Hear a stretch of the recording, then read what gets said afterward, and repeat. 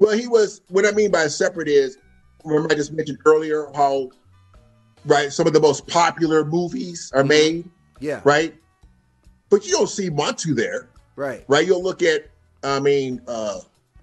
the X-Men, right? We see representations there, right?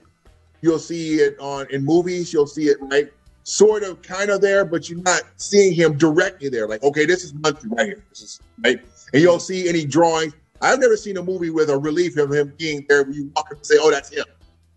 Right? You see other ones, Amen. Right. Everybody wants to do that, right? Yeah. Okay, so there's a depiction in what's that movie? Was the Avenger? No, it was. I don't remember what movie that was. But anyway, they was doing a procession, and the procession was being led, and everybody was bowing before this suit or the king as he was coming down the road, and they had that symbol with the lion on it. Yeah. They had Tahutimus. Yeah. There, and they said, "Oh, there's Tahutimus right there being, he was waiting on the relief on this card as they're going down this road." But a person, not realizing the symbolism, it just would have just passed him right by. Yeah, absolutely. Would have known anything about it. But see, I know Tahuti. Yeah. Okay, so that's what that means. So I said, "Oh, there's Tahuti there." Yeah. He said, "Well, how do you know?"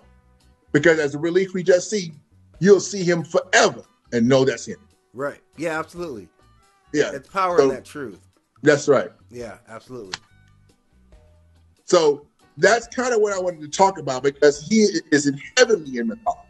So I wanted to kind of just, get this into the audience mind on our history is so deep.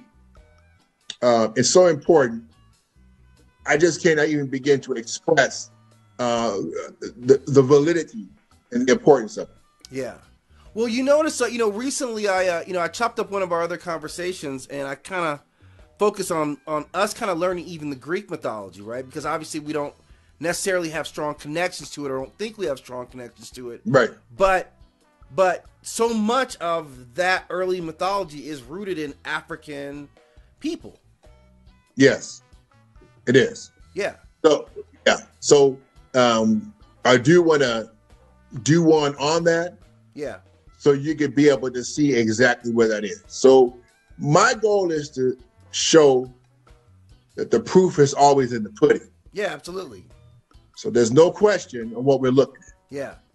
So absolutely. This is pretty mind blowing. Like I've seen this image a lot of times before.